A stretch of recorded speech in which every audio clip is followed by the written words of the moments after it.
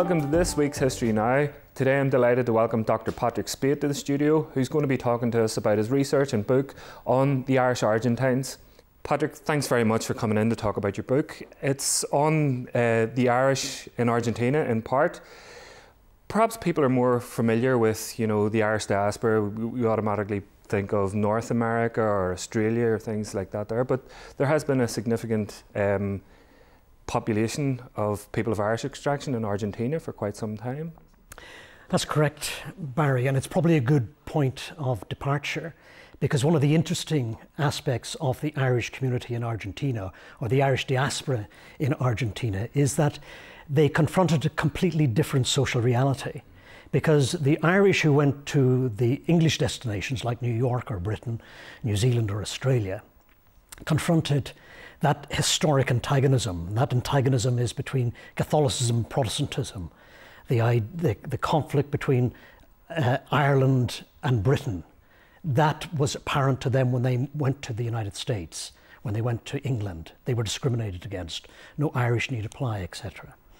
But in Argentina, you had a Catholic population, a Catholic diaspora, moving into a Catholic nation which had a constitution which basically determined that the president must be a Catholic and that one of his duties must be the defense of the Catholic Church. So you would expect, for example, that the Irish who went to Argentina then would have an opportunity, having freed themselves from this historical antagonism between Catholicism and Protestantism, because there weren't many Protestants in Argentina. There was an English colony because Argentina was seen as part of the informal empire, the British Empire. So you did have an English colony there of business people. And when the Irish went there, there was no conflict whatsoever. No conflict whatsoever between the English and the Irish. Because the Irish became the workers for the British companies that established themselves there. There are debates about when the Irish first landed in Argentina. I've looked at some things which says, the 16th century. There's a very famous Father Field, who I know you're familiar with. So given that there is such a long-standing Irish, not so much as a community, but Irish involvement in Argentina from that time to the time that your research covers, did this Irish community evolve over that time, or was it just, The Irish community did evolve. You're right, Father Field was perhaps the first Irishman to step foot on Argentine soil, and it's reputed that he's the first person to celebrate Mass in Argentina. But the Irish arrived in fits and starts, really because they were part of the flight of the wild geese, their descendants. They arrived in Spain. They became part of the Spanish governance and part of the Spanish civil service. And so when the Spanish began to develop their interest in Argentina, the Irish came out with them. Mm-hmm. So a small community of Irish people were there. Okay, and there's, of course, 19th century is a big, a very important period for the Irish going to Argentina. We're more familiar with, this vision of the Irish person fleeing famine, in the mid-19th century. But the people who went to Argentina in the 19th century weren't necessarily those people escaping famine. No, they weren't. I mean, many of them were entrepreneurs, business people who set out to make money. And Peter Sheridan was one of the first to start the sheep rearing industry, and the saladeros, that's the meat salting industry there. And in a way, they were looking for labour, and they decided that the best labour was their own family and friends back in Ireland, and the connections were made, and families and individuals came out and took up positions in sheep farming. Okay, and these people who were very much involved in the sheep farming and the industries attached to that, where did they come from in Ireland? They mainly came from the Midlands, okay, and some came from Wexford. Yeah. But the majority of the Irish came out after the famine. But that doesn't mean that they were impacted adversely by the famine, because to go to Argentina required money. And so they became part of what was referred to as a chain migration. They went there as an opportunity rather than being people who were fleeing oppression. And some of the Irish that I met when I was doing my research, and these would have been people in their 80s and 90s, were pains to say that they were not affected. Their families were not affected by the famine. They wanted to distance themselves from the famine. And one particular man, a Father Francisco Murray, he made it very clear, no, we came out as an opportunity. We were not fleeing Ireland, you know, when he was referring to his family roots. But the Irish did go out, and the key figure who helped mobilize the Irish and provided them with a kind of their endogenous kind of platform, as it were. I mean, because they became a community that simply lived amongst themselves, intermarried amongst themselves. That's why they were described as endogenous. Was Father Fahey, and he came from Galway. Now, Father Fahey is a man who is idolized in the Irish-Argentine community. Almost, they see him almost as a secular saint. But they don't take into consideration some of the other aspects of his life in Argentina. And one episode refers to Camilo O'Gorman. I'm not sure if you've heard of Camilo O'Gorman. Camilo O'Gorman was born into a well-established Irish-Argentine family. She was 18 years old and fell in love with a Jesuit priest. They eloped. They moved to the north of Argentina. The very fact that they eloped caused consternation and shame within the Irish-Argentine community.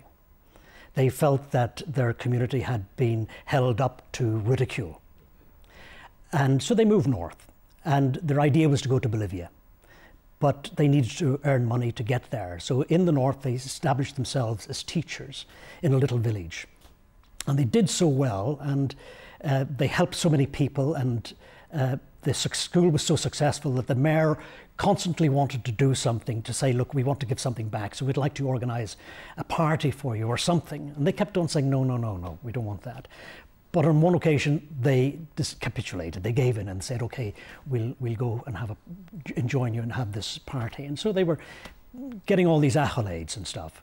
And then in walked a priest called Father Gannon, who Irish priests then were peripatetic. They moved around to provide ministry to the small Irish communities and stuff. And he spotted them, and he betrayed them. Okay. And he made it, when General Rosas and Father Fahey discovered that they'd been found, they decided that an exemplary measure had to be taken. Basically, they should be executed. They were brought back to a place called Santos Lugares, which is a small distance from Buenos Aires. And they discovered that Camila was pregnant, 8 months pregnant. And under the Constitution, a woman who was pregnant could not be executed. So Rosas asked an Irish-Argentine lawyer, Sarsfield, to come up with some kind of legal ruse that would allow them, theological legal ruse, that would allow them to execute this woman. And before they executed her and her lover, her partner, they gave her a glass of holy water so that her unborn child would be baptized and therefore would go to heaven. So that was an interesting story for me, and how Irish Argentines, in a sense, related to the state. You know, they didn't stand up for this woman. They felt that their identity, their personal integrity, their sense of who they were as Catholic Irish had been compromised by this woman's extraordinary sin. In terms of your research, you spent some time in Argentina. Could you tell us how long you spent there and what way you approached your research when you were out there? Well, I spent 9 months there, and the focus of my research was to explore how Irish Argentines responded to the rise and fall of Perón, who became president between 1946 and 1955. He was overthrown in a coup d'etat in 1955. And then he returned to Argentina in 1973 and then died on the 1st of July 1974. So my purpose of my research was to find out how they responded to his redistributive policies when he became president in 1946, and then to find out how they responded to the Dirty War, which took place between 1976 and 1983. It ended after the Falklands War. And that is a story in itself, because obviously you have to make contact with people in Argentina. You want to find people who will be the gatekeepers to the Irish-Argentine community, who would facilitate your entry into their homes to do interviews. And the first kind of big surprise was when I phoned up several people from my office at Queen's University. And I remember speaking to one Irish priest who got very concerned. He said, "Look, I don't mind introducing you to my Irish-Argentine parishioners, but I'm a bit nervous that you're going to talk to them about the Dirty War. Irish-Argentines don't like talking about the Dirty War. And furthermore, they don't like talking about a man called Rodolfo Walsh, a writer and investigative journalist who was murdered and disappeared by the Argentine state in 1976. So a big part of this was you're conducting interviews, as you've said. Now, out of all the information, there's a very interesting sort of quirk, if you will, about Irish-Argentines that I've heard from a number of sources, that they speak English with an Irish accent. That's right. It surprised me as well. The first person I met, I think, when I arrived in Argentina, in Buenos Aires, was a writer called Juan José Delaney. Juan José Delaney. He's a novelist, an academic, and he explores the aspect of porteño. That's the way in which the Irish used English and Spanish. And he explores that in all different, in all its dimensions. He also had an interest in Rodolfo Walsh. But when he sat down and he met me in a cafe, I found it hard to believe that he was Argentine, because he spoke in an accent that could be traced right back to Westmeath, where his family had originated in the 1860s and 1870s. And this particular quirk, as you called it, this particular characteristic, was something that was common to the Irish-Argentine community who were of a certain age. So the older they were, the more pronounced their Irish accent was. And they revelled in that. I remember one particular character telling me how he arrived in Dublin Airport, and he was being questioned by passport control, and they couldn't believe he was Argentine. They said, "No, you're Irish, aren't you?" And he said, "No, I'm Argentine." And then another interesting little story about that was a priest called Father Bob Kilmeet. Now, he wasn't a priest then, he was a seminarian, and he happened to be travelling to London, and this was in 1976. And when he arrived, his English was so perfect, and he spoke with such a pronounced southern accent, that they arrested him, because they thought he was an undercover IRA man, you know, getting into the country on an Argentine passport. And he said, "No, I'm Argentine, I'm not Irish."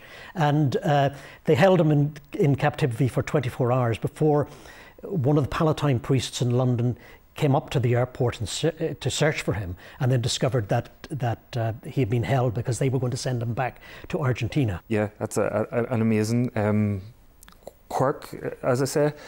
Now, part of your research is very much focused on the newspaper of the Irish-Argentines based in Buenos Aires as the Southern Cross newspaper. Can you tell me how that informs your research?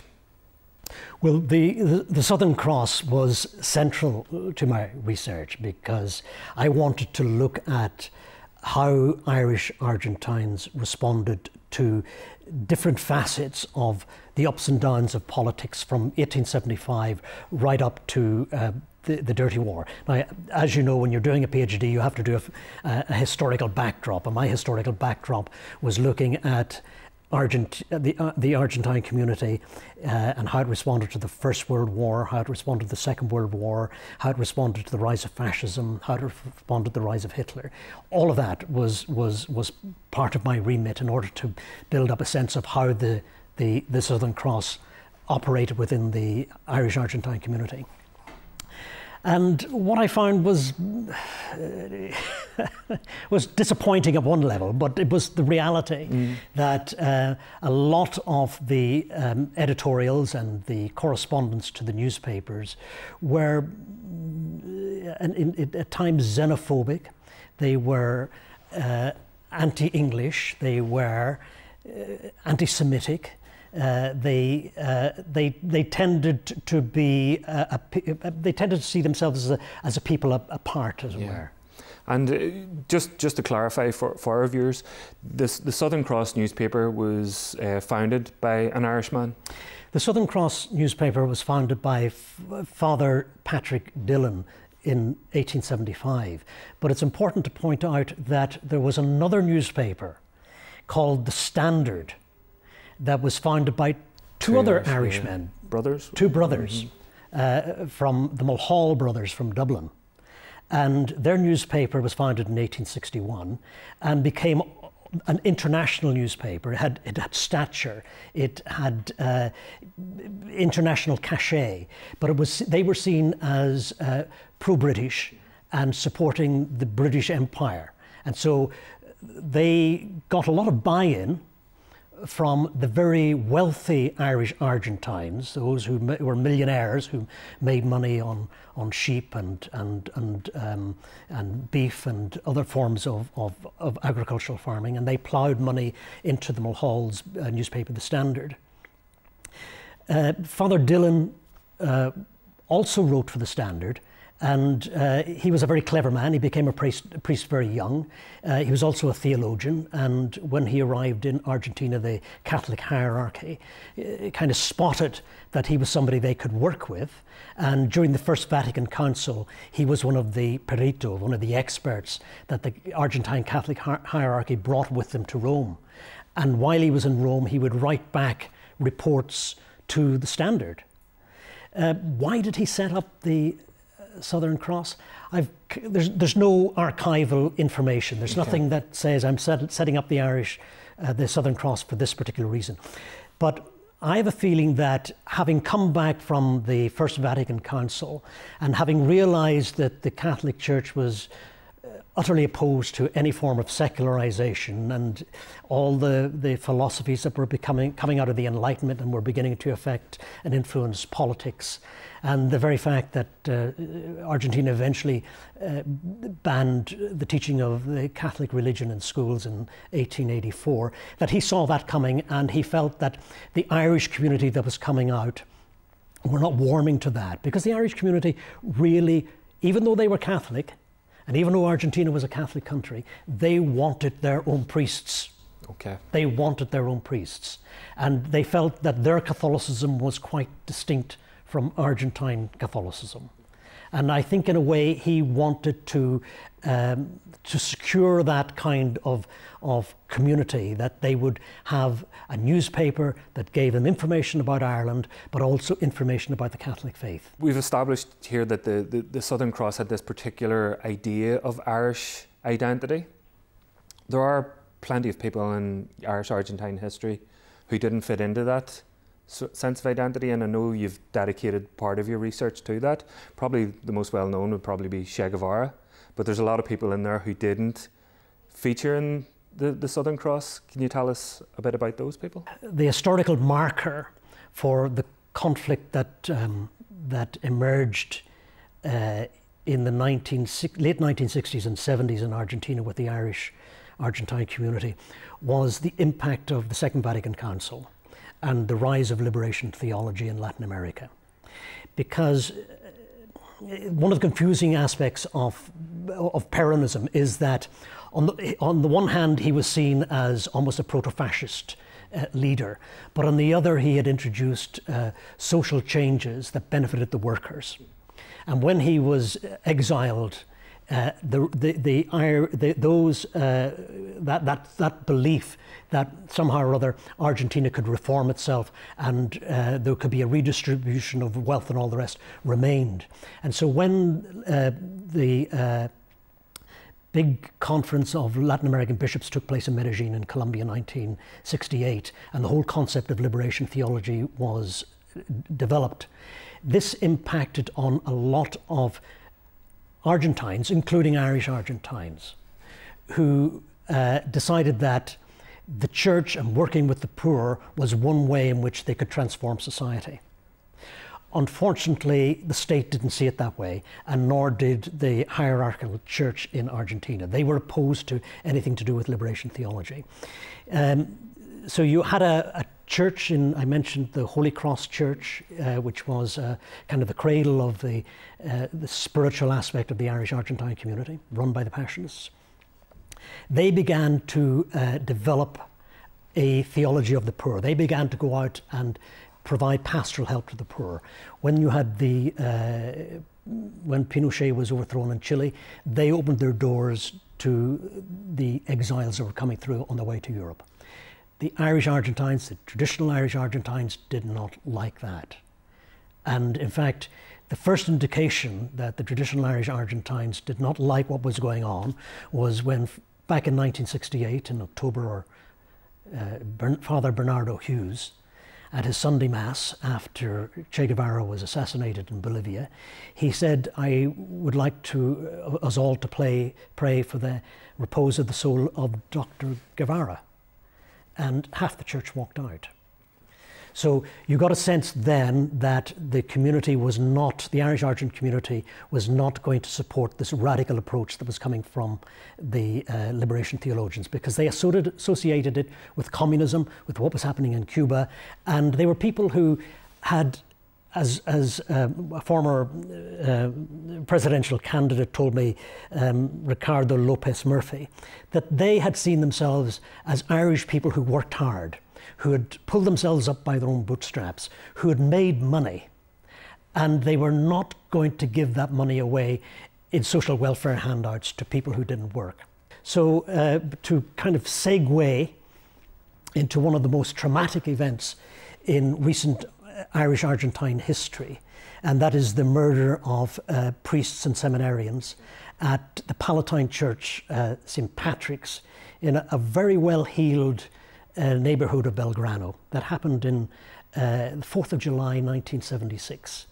You had several priests there, Father Alfie Kelly, Father Alfie Leyden, and then a priest of French extraction, Father Defoe. You had a number of seminarians, two of them Irish-Argentine, Jorge Kelly and Bob Kilmeade. And they had imbibed this new approach to theology, and they wanted to work with the poor. The problem was that they were in a church that was right in the middle of a very wealthy district, which also included members of the armed forces. And when the Dirty War started, and the army began to raid people's houses, including picking up Irish Argentines like Lucia Cullen, for example, murdered and disappeared.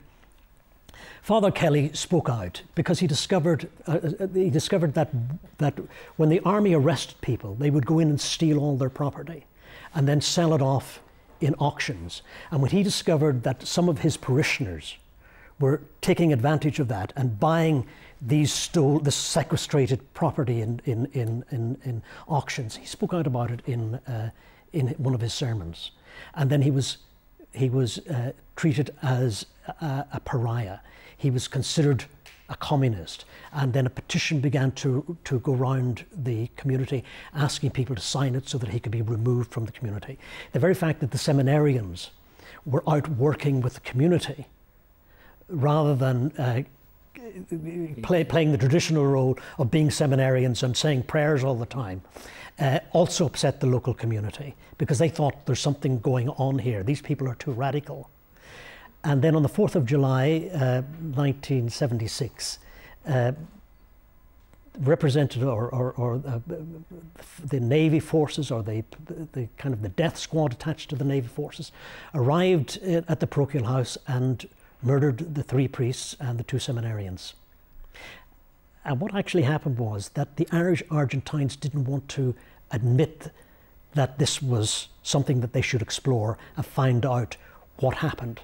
What they wanted to believe was that Father Kelly was a leftist, that he was a radical, and that he brought it on himself and on the other priests who were murdered, that it was his fault, rather than basically the state deciding that it wanted to take out anybody that was opposed or in favour of socialism or in favour of the redistribution of wealth. They wanted to take them out. Okay, and in terms of the Irish community as it is now, do you think that they're in a transition, you know, in terms of maybe integrating that much more than perhaps they have done in previous generations? Well, I mean, the Irish government talks about 500,000. The majority of those people are Argentines. Mm-hmm. In fact, when I started my research, the concept Irish-Argentine was in vogue, but now it's Argentine-Irish, because they can no longer sustain the notion.